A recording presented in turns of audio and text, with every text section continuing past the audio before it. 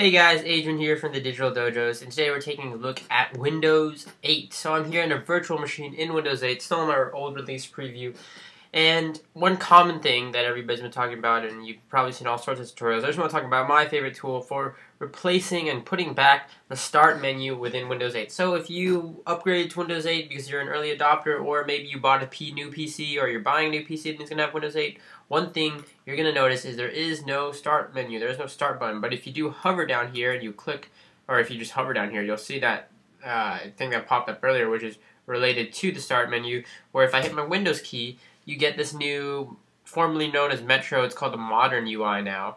You'll get this UI that is, it's a nice new UI, but again, it's not the Start button, it's not the Start interface that you may be used to. So if you want to get that back, if you want to have that button down back there to access quick things like My Computer, your documents, programs, etc., etc., what you can do is you can download this thing called Power8. This is a tool over on code.google.com. It's a project here. It's called Power8, and it's a Start menu replacer for Windows 8, styled and integrated inside the taskbar.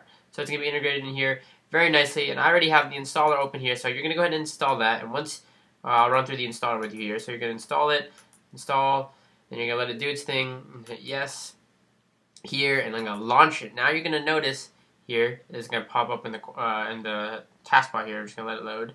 This is going to bring back that Start menu interface that we all know and use with Windows 8, or something that's that much more familiar with it, I should say. So we're just going to hang on here to wait for it to load.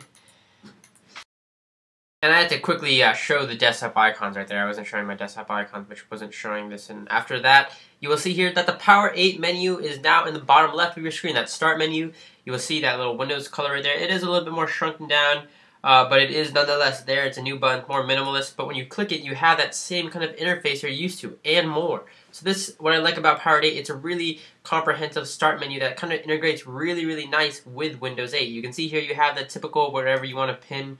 You can unpin stuff, you can pin items up here. You can click this to go to Start menu and go straight into your programs. If you have a lot of programs on here, you can access those right away. You can search still, so I can say computer, and I can go to, My Computer right here. Click that and it would open, obviously, computer. You also have a couple of other options. You can, close and open stuff. So you have stuff by category, but if you want to open it again, you can just double click it and it'll open right there. And again, going back into the menu here, you also have options to go into stuff like control panel right here. You can click it and it'll open that. Additionally, if you don't want to open it right away, you can just hover over the arrow and click on the arrow, and you will just get instant access to those features right away. So for example, administrative tools, without clicking in, you can just go straight into something without actually having to open the window. Just a quick tree. You can do running, you can do shutdown, restart, sleep, all from this one menu. And again, it's that simple. And again, if you want to do more stuff, you can go into the actual Power8 program if you want to look into that. So if I hover over the button here, I can click on settings, and you can do a couple of things here. So within this, you can do auto start, so you can obviously have it start right when the computer starts up. Block Metro features. This allows you to block certain things with Metro or that modern UI. So this actually may, I think if you do this, let's try this out. If I hit the start button, let's see here, exit. Okay, so the start button still goes into the thing, but you can block certain features if that's what you want to do. So you can check that again, block Metro features from the Metro UI.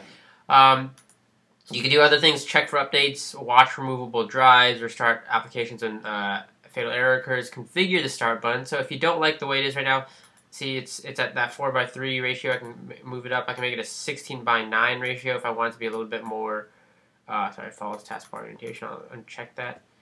Say I wanted to, or auto by desktop, you can see there, I can make it bigger if that's what I want. You can even change the image. So if you have your own image you want to use for your start button, you can even change that. So it is really, really customizable, and you finally get that start button that everybody's kind of used to back. You can change your menu buttons. You can even change the web search engines, because you have keys where you can use, for example, G space something to search on a web engine. For example, if I was to hit it, if I was to go here and say, let me close this. If I hit G and say Digital Dojos, what that does is that Google searches using Internet Explorer right away, using that search bar, all in one. Really cool Start menu replacer. If you are a Windows 8 user, if you're upgrading to Windows 8 and you really do miss the Start button, you can get it back. Tons of customizations with Power8. Have it boot up, have it change the Start menu button.